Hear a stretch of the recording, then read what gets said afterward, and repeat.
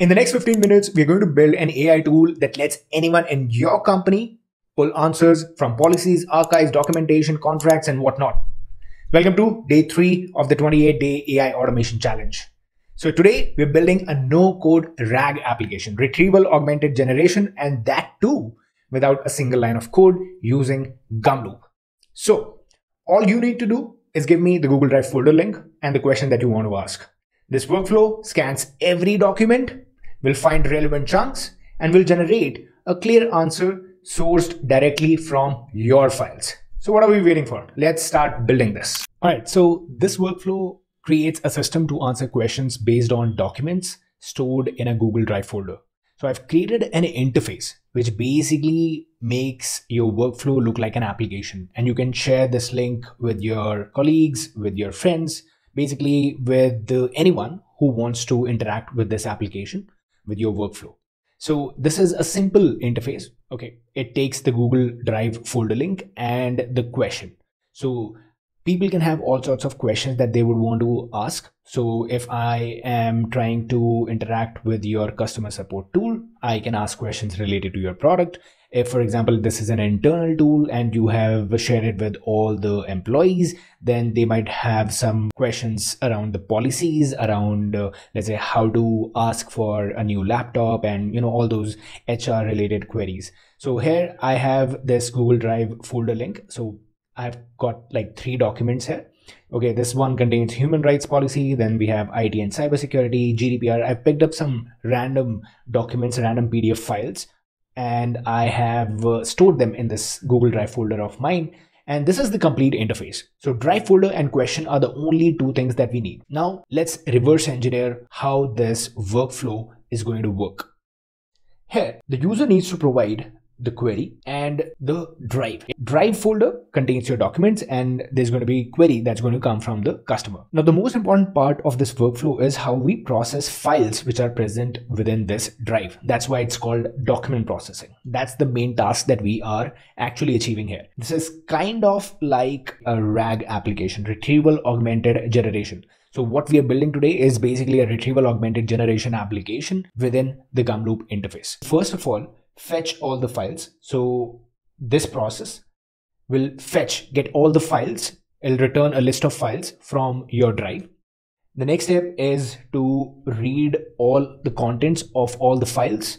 So that is going to give us list of texts. Once we have list of text, so now list of texts is each item in this list is going to belong to a particular file. If I have 3 files, I'll have 3 list items, and each list item is basically the contents of the file. Then I am combining file name with the text that I've read. So I've read the content of the file, but I might not know which file it is coming from. So I need to attach the name of the file with the text. So that is what we're going to do after this. Up until here, we are only dealing with list of files, but now we need to chunk each of these texts. So we'll pass it on to this we'll create a new subflow.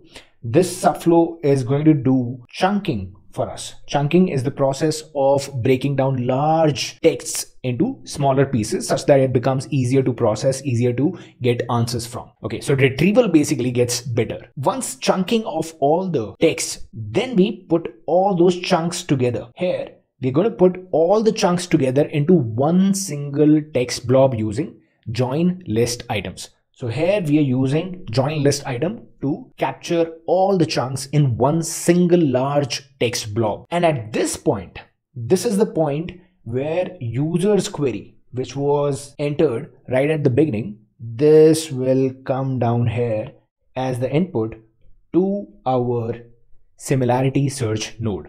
Now Gumloop offers the similarity search node. The query is going to go in here, and this large text blob, all the chunks are going to go into this similarity search node. This node will look into the query and will find out 3 relevant chunks that will have the answer to the query that has been asked by the user. So this node is going to return these relevant chunks. Now the relevant chunks are going to go into the AI node. The AI node will have the query, will have all the relevant chunks. This will then generate our answer. All right. So this is roughly what our workflow is doing. Let's quickly look at, if I click on submit and run flow, they'll start running, and you can check the run from here. Click on view run. And this is our workflow. It's currently running. You can see drive answer. I have basically given it a name, drive answer.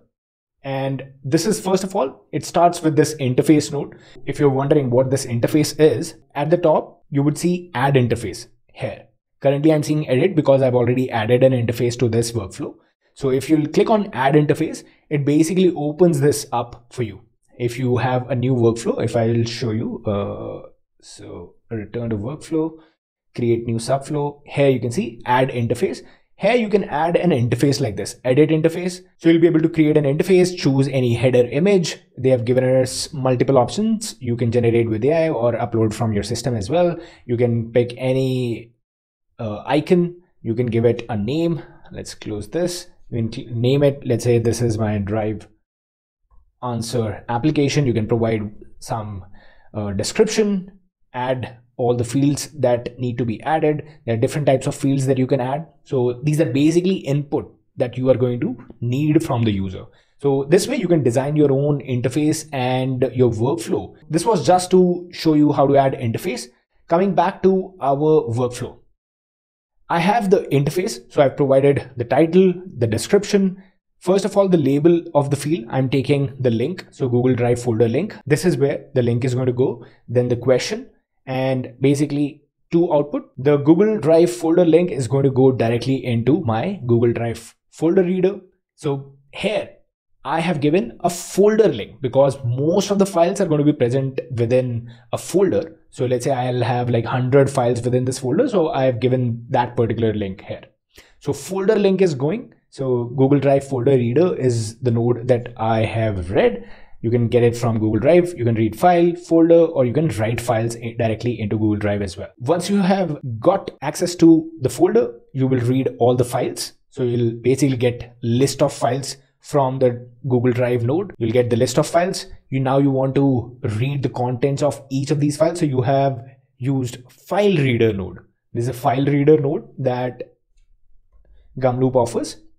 So this is the node that we are using here, file reader. You can see that Drive has list of files. We have 3 files in our Drive, and this list basically goes into the file reader. That's why it is in loop mode, because it needs to read 3 files. So it's going to be running multiple times. Once the contents have been read, they'll go into this combined text. So basically I'm putting together the name of the file.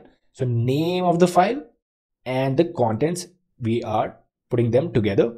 After this, the chunking process will happen.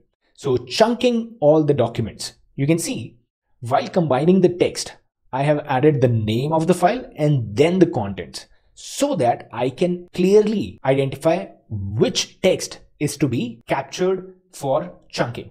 Now look at the chunking subflow here. How is this structured?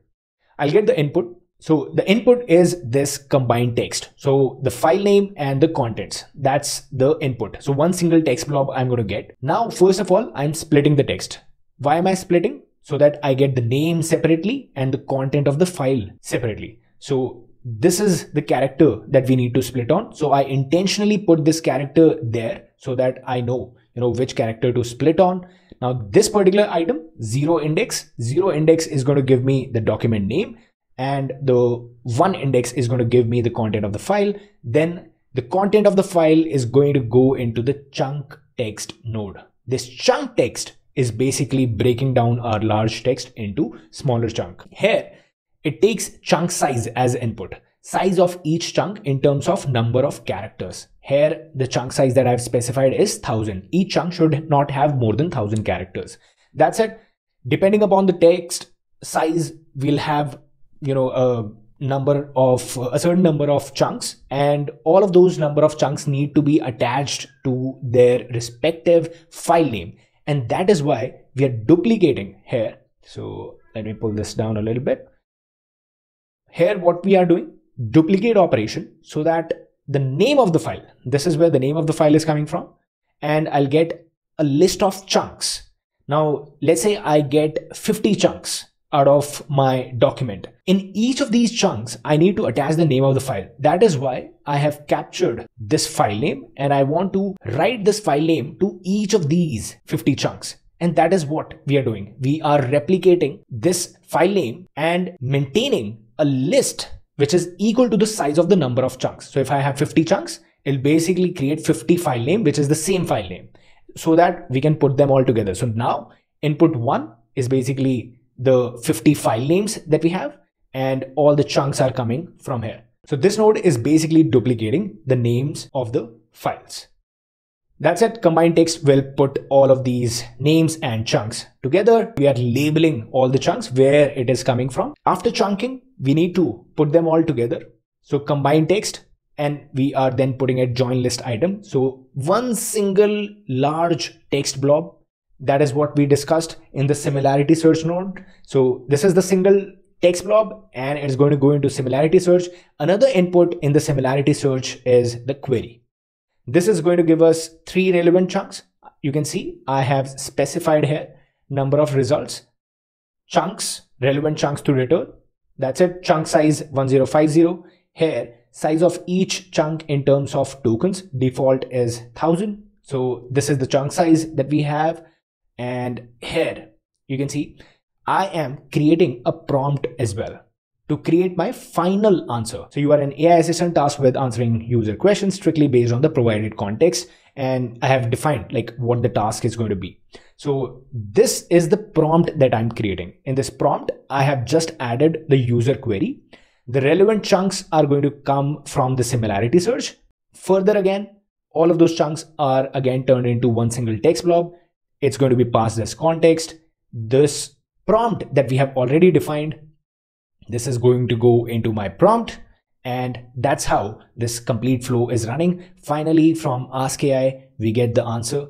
To raise a request for a new laptop, the employee's HOD must submit a requisition on the specified format. So all these details have been provided, and this is coming from our IT and cybersecurity policy.pdf. So from this document, IT and cybersecurity, we have got our response, and this is how you can answer user queries with this particular workflow.